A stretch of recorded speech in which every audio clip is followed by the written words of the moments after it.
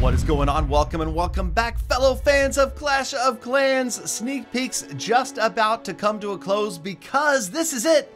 This is the everything else episode. We are going to show you everything. Finally, and I'll talk about this more at the end of the video about the whole leaks thing and showing some things and not others. I'll explain that to you at the end if you want to stick around for that. In the meantime, let's review everything else that comes with upgrading from Town Hall 12 to Town Hall 13. Now, obviously, you saw the barracks already upgradable at Town Hall 12. That's because the Yeti is going to be first available at Town Hall 12, but, and it's of course a big but, Town Hall 13 is where it's at because you've got a massive amount of upgrades. Obviously, we need to get those Dark Elixir, and Gold storages upgraded first in order to hold all the massive loot we're going to take, and then, of course, the massive loot we are going to spend in these upgrades. Of course, also, remember, if you want to see this done in the live game, this is the developer build, this is just pretend.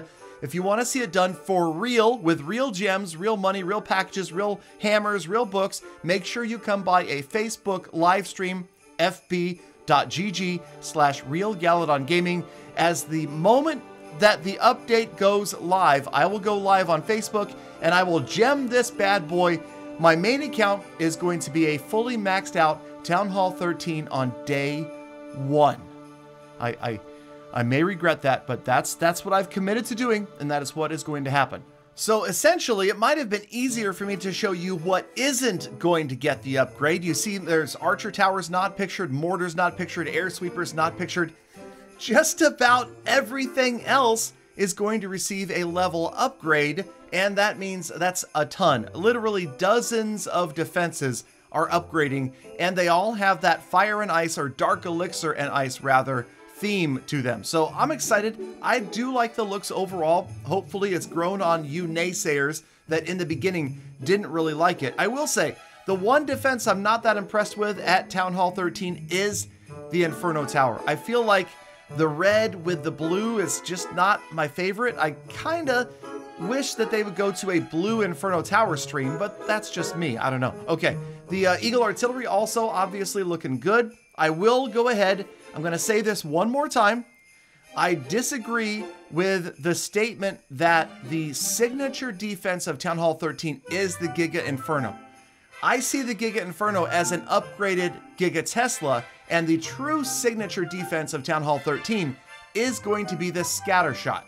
That is the way I see it, and that is always the way that I will personally refer to it. Everybody else can do what you want, but that is me, and that's what I say. Signature defense, Town Hall 13, the scatter shot. All right, I think that's about it. Remember now, this is the complete video, so if you don't see it here, it means it's probably not happening. And oh, I almost forgot.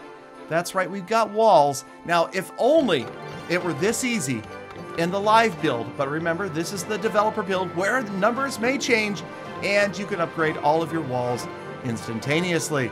So let's go ahead and, oh, this feels so good. I'm telling you right here, this is gonna be tough, but we're gonna do it. We're gonna go 100. So 100 of the brand new walls. And again, probably my favorite thing of the entire update is the look of these level 14 walls. They are absolutely amazing, beautiful, gorgeous, stunning, intimidating, everything I love about these walls. It's true. So yeah, don't argue with me about the walls. You can argue with me about anything else you want, but not the walls. Okay, let's move on to other upgrades. Now we've got a big list that came, and this is the list of troops and buildings that I will put up on the screen. So for troops, Wall Breaker, Balloon, Healer, Dragon, Miner, Electro Dragon, Hog Rider, and Bowler. And then for buildings, well, we've kind of gone over most of them, but here are the complete lists on the screen for the rest of this video. Now let's also take a look at some of the changes in the menu bars, and that's an easy way to look at it here. Here are the troops before, here are the troops after, and we can take a red circle, put it around the troops that levels have gone up. Many of you already deduced this, and you're welcome, from my earlier videos that showed maybe the flames were no longer there. Most significant for me, Electro Dragons, Balloons, Hog Riders, Wait, Hog Riders, that's over on the Dark Elixir side. So before, here it is, after, here they are, and then the upgrades. So again, the most exciting troops for me, I love the fact that the E-Dragons have gotten a new level, can't wait to see them in action. Hog Riders, of course, and Balloons, super pumped about Balloons. And Boulders, always good, P.E.K.K.A. Smash, Bowler Smash, maybe some Yeti Smash coming. Let's see what develops after this update drops. And then for spells, before spells as they were, after Town Hall 13, and not as exciting over here, but you can see that heal, jump, and skeleton spells all getting an upgrade. And then take all of this into consideration. Healers, Hog Riders, and heal spells getting a boost. Let's go Queen Charge Hog Rider. Also, there's some changes to the healers healing. Let me get to that in just a moment as well. And this last one, pretty basic. Take a look at the workshop before, the workshop after with the added siege barracks, which you may argue is useless, but again, like I always say, let's hold off until we've actually played it and see if maybe, just maybe, it adds enough troops to make some of those spam style attacks much, much stronger than they ever were. All right, let's get into some of the release notes. These are all of the other changes that are happening, including some UI, some quality of life, and some bug fixes or improvements. First things first, how about those obstacles and decorations? You can now place them on the outside edge of the map, meaning those 2 or so grass tile spots that are out on the edges. That should actually save some space in the village itself. How about clan perks? That's right, all existing troop donation limits have been increased by 1 at every level, and then at level 8, clan members can now donate 2 spells. This is huge for me personally. When you see players that are asking for a dark spell, you can't give them both. Now you can give that haste and that freeze, or that earthquake and that skeleton spell. How about the sizes? Now this was something a lot of people were hoping to see, a bigger village because things were getting crowded. Well, here's one way to reduce overcrowding: reducing the size of the army camps and the siege workshop from 5x5 to 4x4, and then also reducing the size of the lab to 3x3. So I think that could make a pretty big difference overall. This one, how about dumbing down the game a little bit more? Some players not going to be happy about this, but I think it's okay. It's the auto ability feature under more settings. If you scroll down, you can click on this and your heroes will actually automatically use their abilities right before they get knocked out. And oh, as long as you're down here, do you mind scrolling all the way to the bottom to creator boost and then typing in Galadon under your creator code? If you would do that, I would greatly appreciate it. I am giving back to charity and giving back to you with huge giveaways. It doesn't cost you anything, and for those of you that have already been doing it, thank you so much. Just remember that you have to enter it again every 7 days. So personally, what I do is I enter it right before I make any purchases in the game, just to make sure that I'm giving myself credit for that. Okay, so let's get through the rest of these notes before I show a Town Hall 13 on 13 attack. Multi-mortar, 10% damage boost across all levels for the multi-mortar, so a little bit of a boost for defense right there.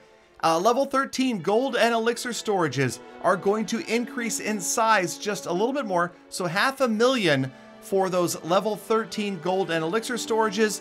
How about this one? Spring traps becoming less springy. That's right, their amount of space that they can flip off the map significantly decreased at level 1, and then a little bit less all the way down the line until level 5. It's not that much of a difference.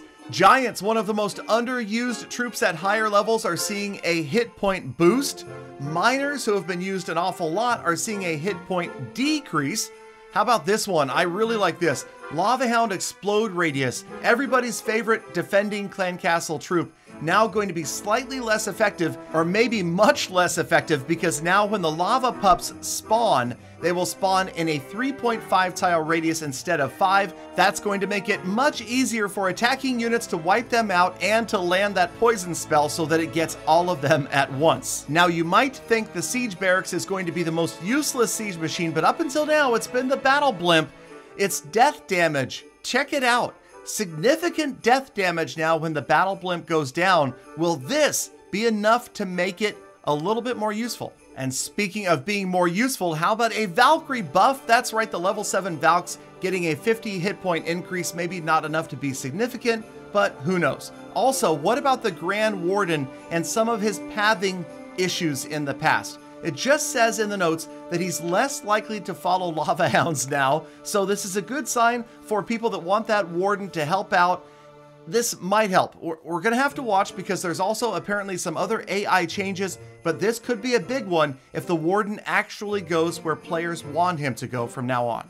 And here is a big change to healers. At level 5, their troop healing is being decreased by 10%, but their hero healing is being increased by about the same amount. What this in essence is probably going to do is to nerf spam attacks like P.E.K.K.A. Smash, where you just dump everybody in and you want your healers to help out multiple units. It's going to help Queen Charge, Queen Walk, so that is an exciting thing to see. Again, I'm telling you, Queen Charge, Hog Rider, gonna be massive after Town Hall 13 drops. Also, lots of players dropping out of Legend League will be happy to see this. Increased maximum looted from gold and elixir storages by 50,000, and from Dark Elixir as well. Miscellaneous bug fixes, I thought there was a big one here. Improved attack position evaluation should mean better battle machine and troop AI. And of course, you know that they are working on the clan recruitment improvements. So let's just hope that those things come through and help out as well.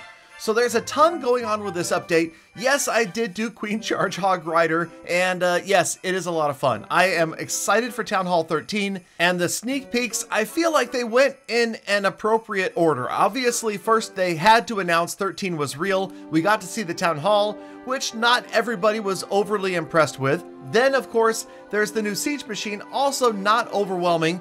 But the new troop, the new hero, crazy stuff, and overall, the color scheme of Town Hall 13, I am loving these walls. I think they're the best walls ever, honestly, I really do. And we'll just have to wait and see. As far as the gameplay, as far as the balance, as far as the meta, all of these things are going to become clearer in the coming days once the update drops and players start to play this stuff.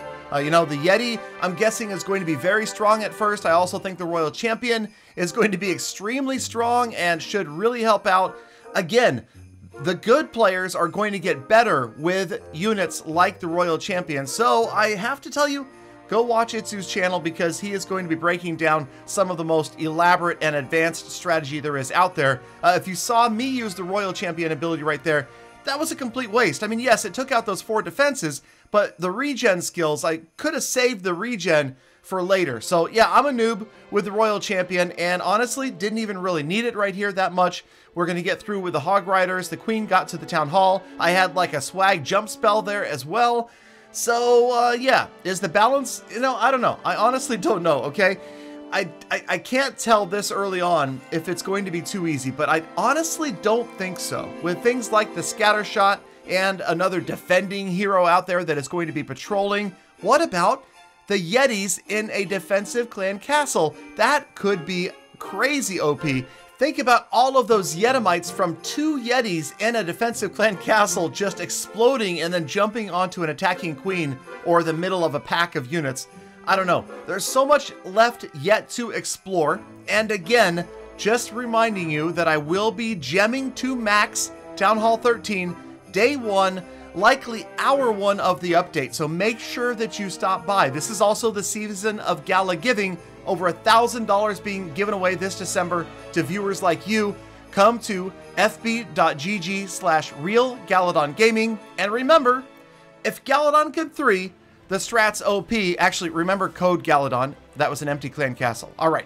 Anyway, thank you guys for sticking around all the way to the end of the episode. Do the trash take Galafam, get out there, make the best of SGB, kind of people, and I'll see you back here again tomorrow for more full attacks. And remember, you came to watch the video, and you watched until the end. That makes you Galafam. That's even better than a friend.